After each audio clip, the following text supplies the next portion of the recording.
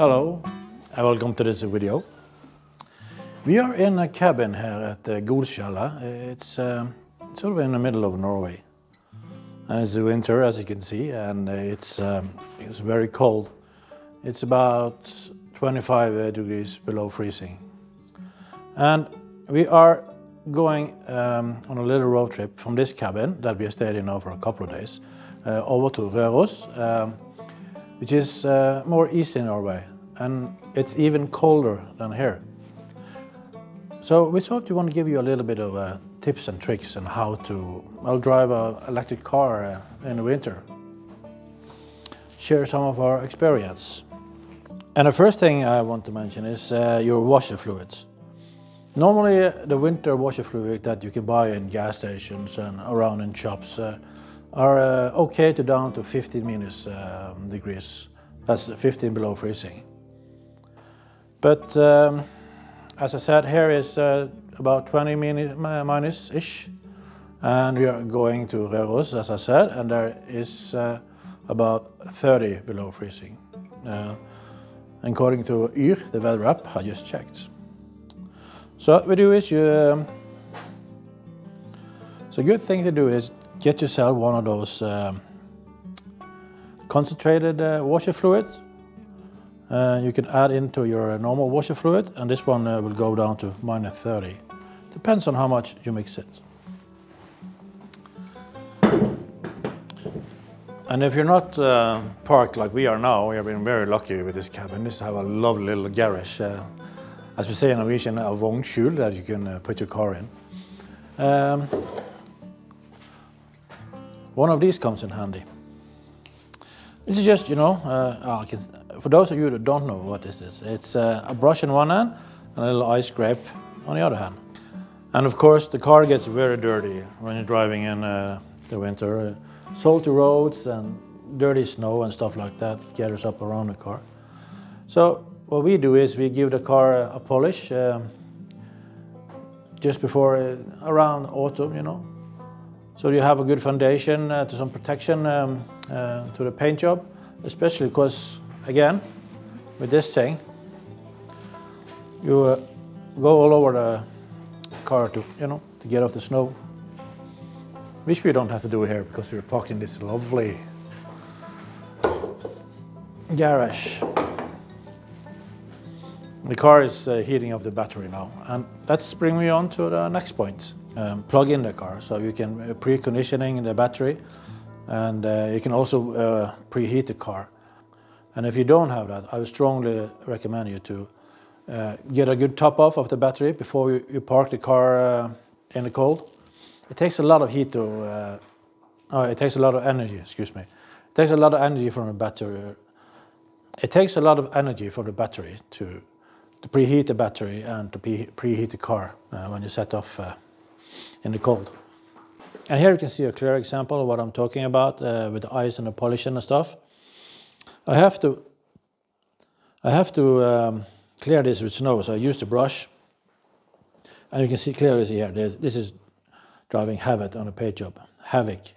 This is driving havoc on the paint job.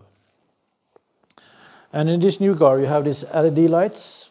That means you won't get any warmth from the lights, so they won't melt the snow. So every now and then you have to sort of brush the snow off so people can see your lights. And the same goes in the front, the headlights, because, well, they're in the front of the car and they don't give off any heat because there are LED lights. And you have to stop and get the snow off, which is quite annoying. We will have some more tips and tricks for you once we get on the road. But first, let's take you inside and show you this lovely cabin, because it's really nice. Come on.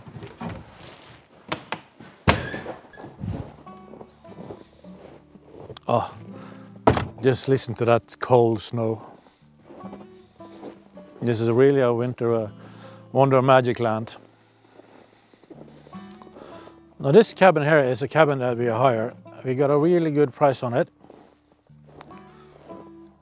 And it's all laid out on one floor and has a lovely view over the mountain that way. But first of all, let's take you inside and show you around.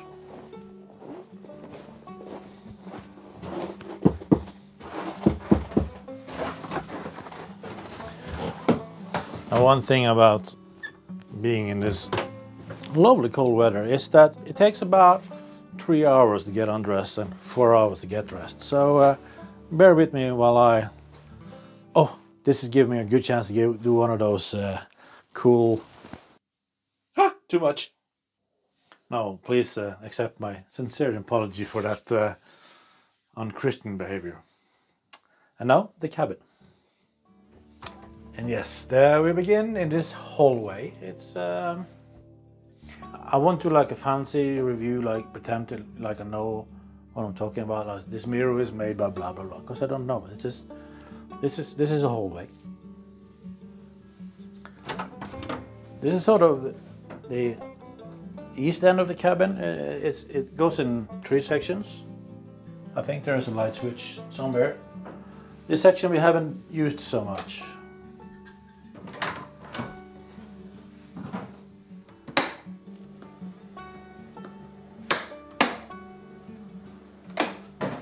And here you have one of 2 bathroom, sink for her and he and her. I think that's what they do in those fancy shows. Shower, closet space, pretty basic really.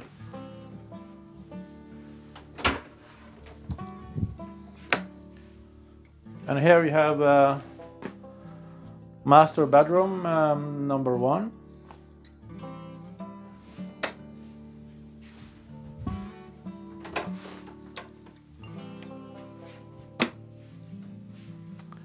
Here we have a little living area, sitting area.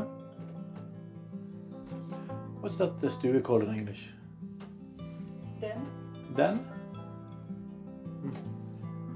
Well, here we have a room that looks like this. In here you have sort of a closet thing going on.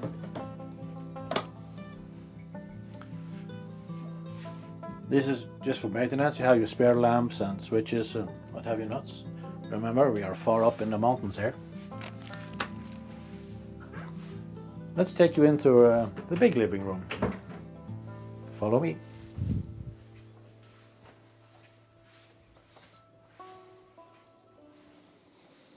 And yes, kitchen.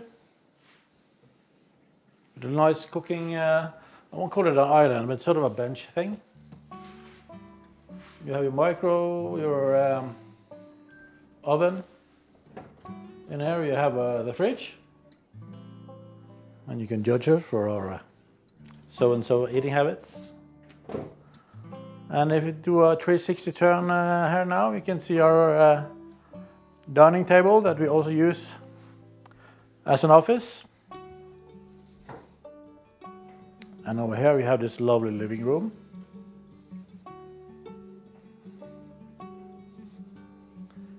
And my favorite thing is this nice fireplace. It looks very beautiful and fancy, but it really doesn't give off too much heat, but it's very picturesque with the flames and everything. I guess if you really want the heat, you buy yourself a Götterlåda, really, yeah. Oh, you know. And now let's take you inside to the other sort of end of the cabin. We can begin with the technical room in here.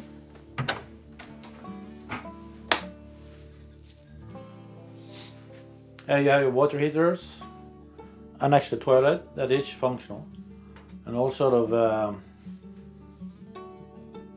frost things and yeah, stuff. Not really sure what they do. And now we will enter in here where we are currently living.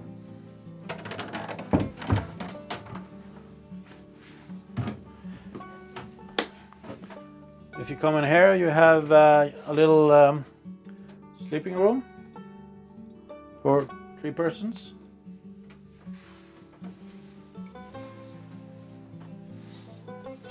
In here you have the bathroom with a shower, twin sink, and in here you have another favorite feature, which is a sauna, which is nice. And now for the last bedroom.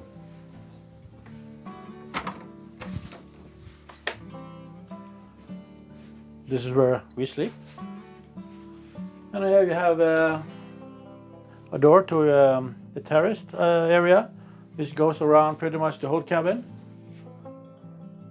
And I will do a clip now. I will do some magic and I will show you the view right now.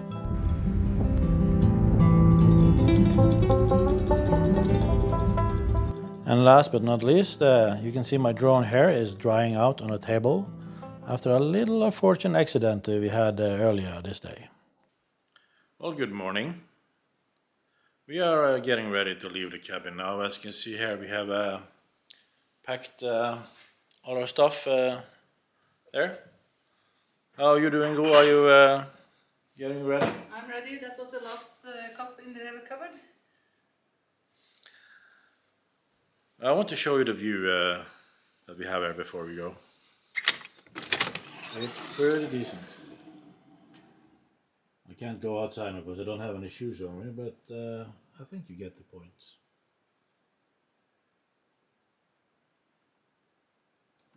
All beautiful wilderness. Oh well. Let's find the car and head to Røros. To say we are traveling light will be quite not the correct way of describing the situation, but well, we are basically just moving. Yeah. How's the temperature outside? Cold! It should be, it's minus 22. Well, let's get our things in the car.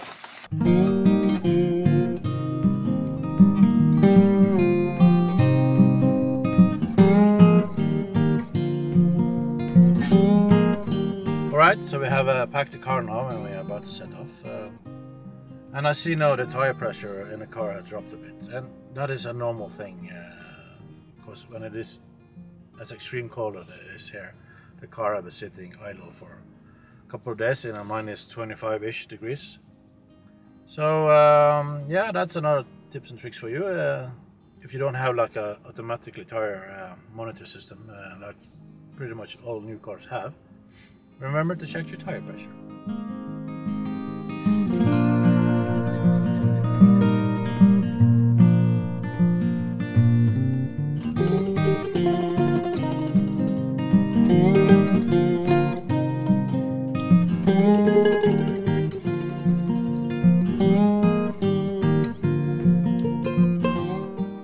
As I'm driving along here, I'm trying to think of more tips and tricks for winter driving with an EV, but right now I can't think of any.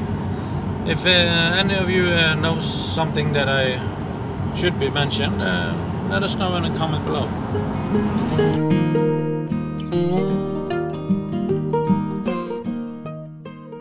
Well, it's getting dark now and I can see, I need to put some more light on me. Can you see me now? Well, it's only 4:30, but is it 4:30? Yeah. No, 3:30 actually.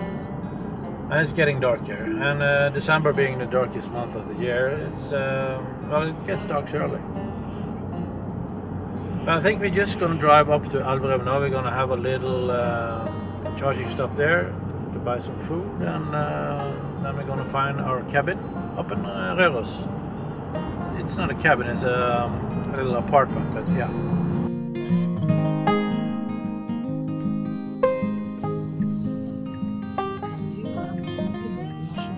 Yes, here we are at Elverum, at the Tesla supercharger station.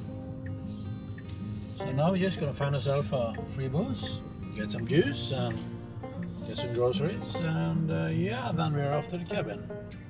Which is not a cabin, but as I said, an apartment.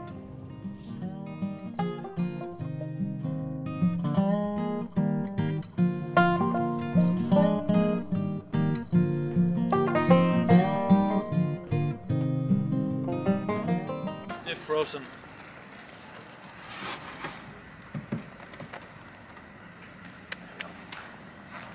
Alright, so we have the car charged up now, and we are going to drive up north to Østerdal.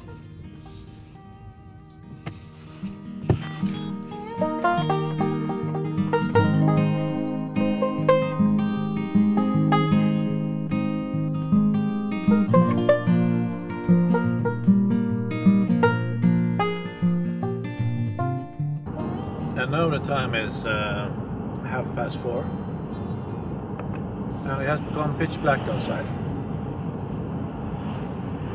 And we are starting to see all the Christmas decorations that people have in their houses in the town center, which is quite a joy to see. Also, we are thinking about stopping in Alvdal to top off the battery before we get to Røros, so that we have a high stable charge when we get to the apartment. Oops, that's looks like I'm really out of focus. There, I'm back in focus. All right. So we are still driving up Østerdal at Riksvei 3, and the temperature outside is minus 20 below zero.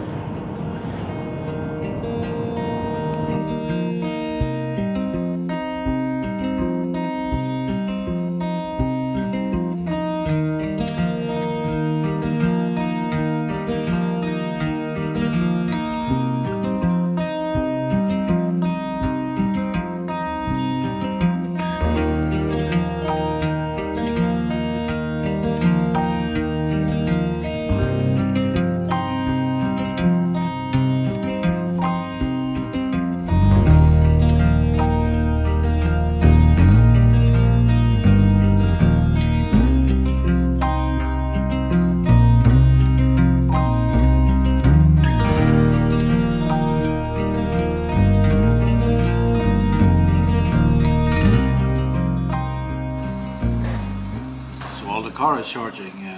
We decided we want to have some dinner. We went for a kebab plate.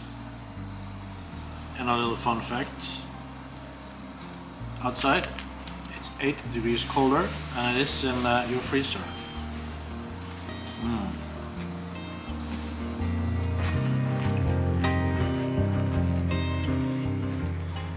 I actually feel my nose hair freezing. Oh well.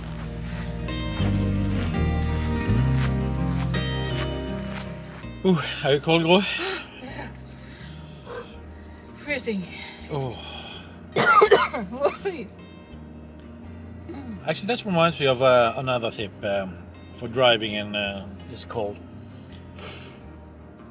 Of course, I guess you know that an EV uses more power in the cold. But actually, our Tesla, it's a 2022 model, Performance, has used twice as much power today than it normally uses. And of course that affects our range very much. And is there something else I should say? Bring warm clothes. Yeah, bring warm clothes, of course. Oh. And gloves. And gloves. Yeah, of course, if you're stuck outside without proper clothes hair in this temperature, you'll freeze to death in no time. 3 seconds.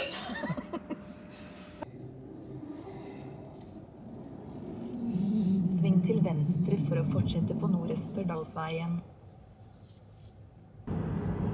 Alright, so we are approaching Tynset now. And the temperature outside has even dropped some more, so now it's starting to forming some ice on the inside of the window here, though we have it nice and toasty inside the car. So yeah, this is getting exciting.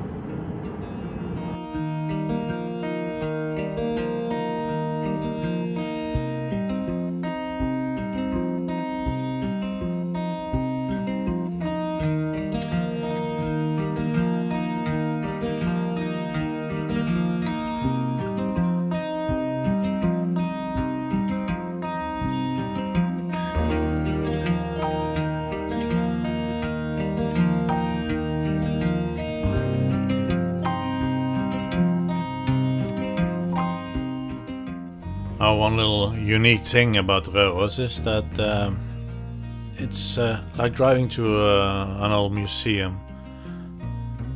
And yes, as I said, you can drive through it.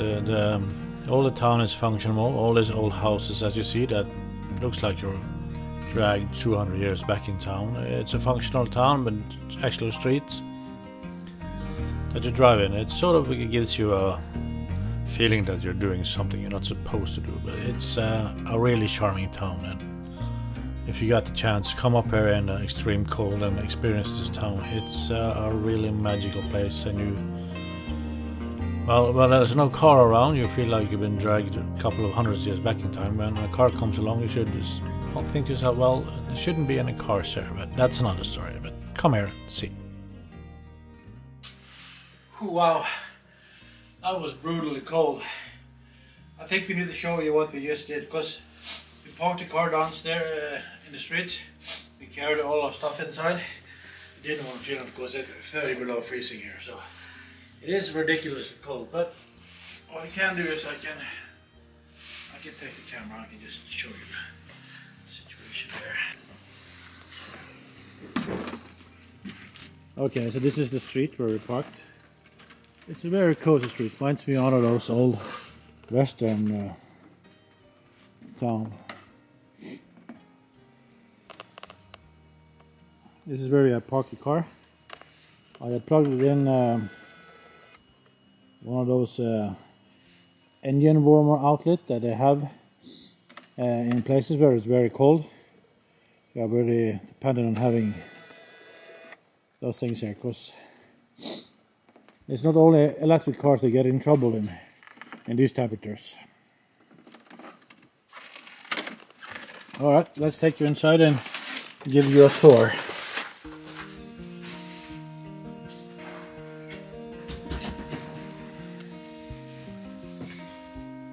Begin here in the hallway.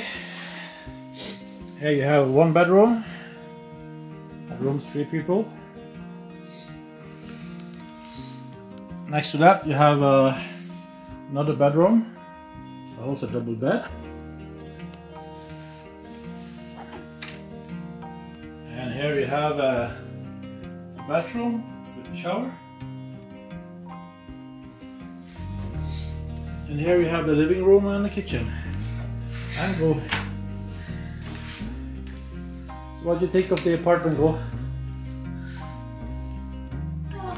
Cozy? Yeah, very cozy. Yeah.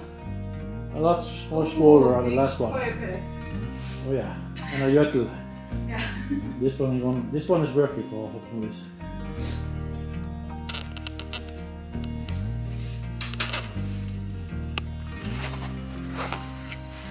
Yeah, so that's it. I think we're gonna end this video here.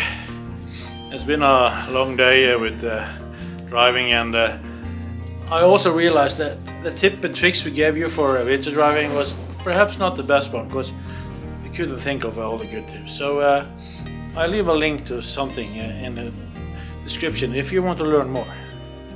Meanwhile, thank you very much for watching. Bye for now. And yes, please, as always, subscribe to this small channel, help it grow. Thank you.